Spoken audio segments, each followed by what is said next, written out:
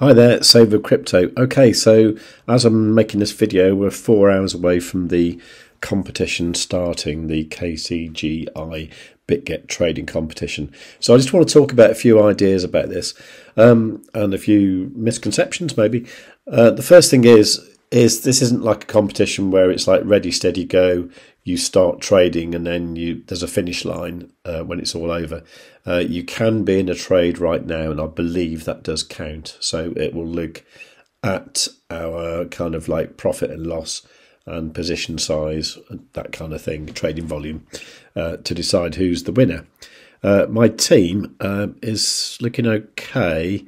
Last time I looked, got 13 members, right? 9 valid members. Now, what I'm hoping is that there's the 10th one is just waiting for their 5th day of trading, because this team needs to have 10 valid members to be a viable team. But I think it's okay to start, but you can join along the way, and obviously you can start trading along the way as well. Now, if you look at here, we've got these 10 people here. Then I think I'm on the second page. Okay, so I've got BGUs and Nick Cash and Save with Crypto on the second page there. So this is the team. So the first point is you don't have to actually, start the minute the competition starts. If you see an opportunity now, go for it. Okay. Now the other thing is that this is a futures competition. Okay. So it's to do with future trading. It's not to do with spot trading. So you need to be trading futures. So that means you can be doing USDT-M futures, where you've got USDT as your underlying asset. So that's what you're starting off with. I think you can do the same with USDC, but I've never used that, to be honest. Coin M is my other favourite one, which is where you can use one of these cryptos: Bitcoin, Ethereum, Solana, XRP, Doge, Cardano, DOT, Litecoin, EOS and Tron as your base currency. And that means, for example, if you start off with Bitcoin with the Bitcoin USD pair, which is what I'm using in this trade here. So you see here that this is Bitcoin USD. So I started off with a margin of 0.0475 Bitcoin. I'm using 12x leverage. So at the moment I'm currently $1,009 in profit. And if I was to close this trade now, I would be left with Bitcoin. Okay, more Bitcoin than I started with, but Bitcoin. The alternative you can do, or not alternative, you can do it as well, is to do the USDT trading. So you're using USDT, which is Tether, which is a stable coin pegged to the dollar. So here, for example, I've got another trade open here. This one I started off with a margin of $6,489, and this one's currently $1,785 in profit, which is nice. And this one here, if I was to close this trade now, I would be left with USDT. Now, the advantage of USDT trading is you can trade lots of things. So, for example, if I wanted to trade something unusual, say like Doge, USDT, you could do that, Uniswap, ICP, any of these. You can trade the volatility of these against USDT. You can't do things like, trade like Shiba Inu as an inverse perpetual. That just doesn't exist on most exchanges, but you can trade it as a SHIB USDT pair. So I'm going to be doing both. So at the moment I've got this quite a large BTC USDT trade open on the USDT perpetuals, and then over on the inverse perpetuals I've got the BTC USD I just showed you. I've got an Ethereum USD one as well, which is currently 12% in profit. I've got a DOT one here that's 1.61% in profit, and I've got a Solana one here that's just slightly in profit.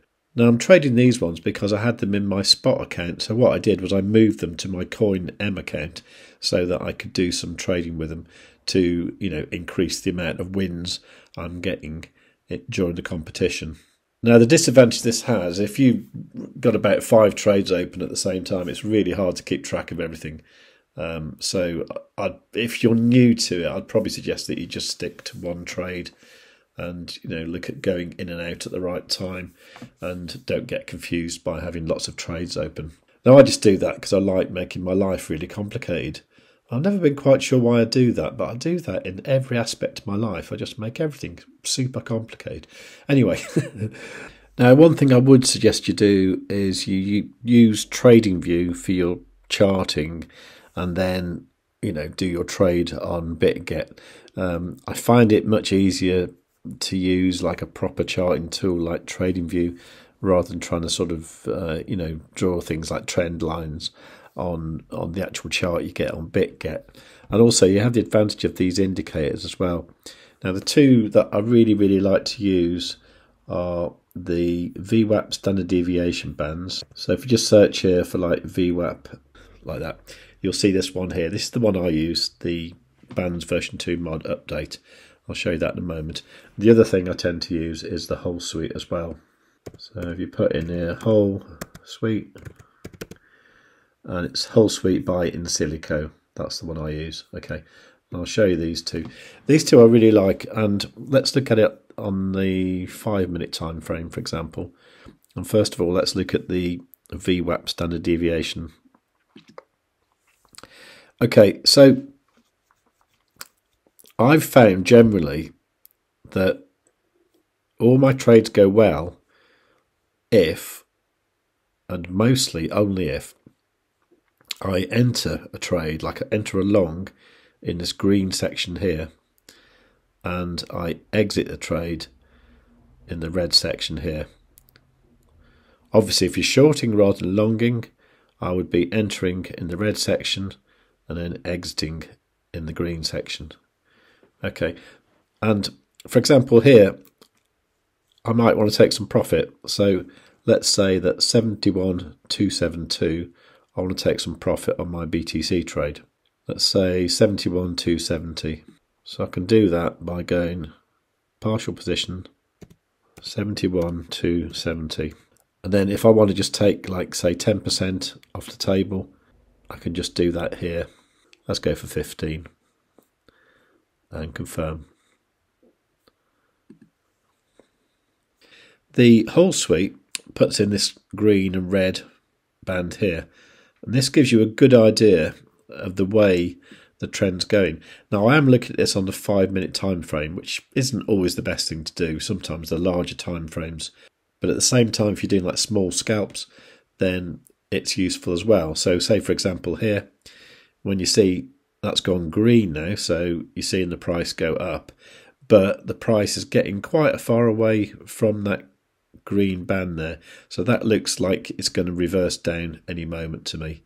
If you look back in the past, you can see some examples of this.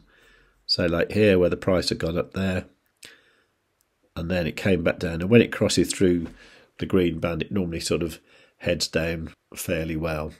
But I find these two indicators, by looking at these for a long period of time, you actually do sort of get an idea of where the price is going to go.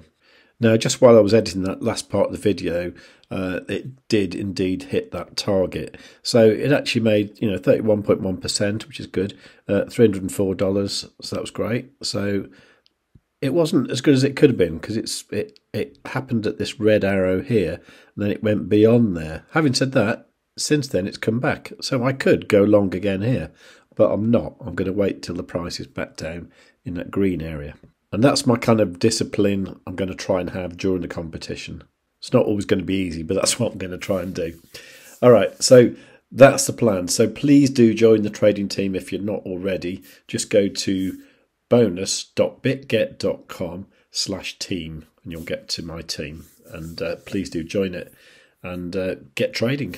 Don't risk everything. Just, trade with $100 or something. Just get a feel for it. We've got enough time, got a few weeks, and we can do some good stuff. If you like the sound of that, please give the video a like and make sure you are subscribed. Make sure you've got the notifications set on all.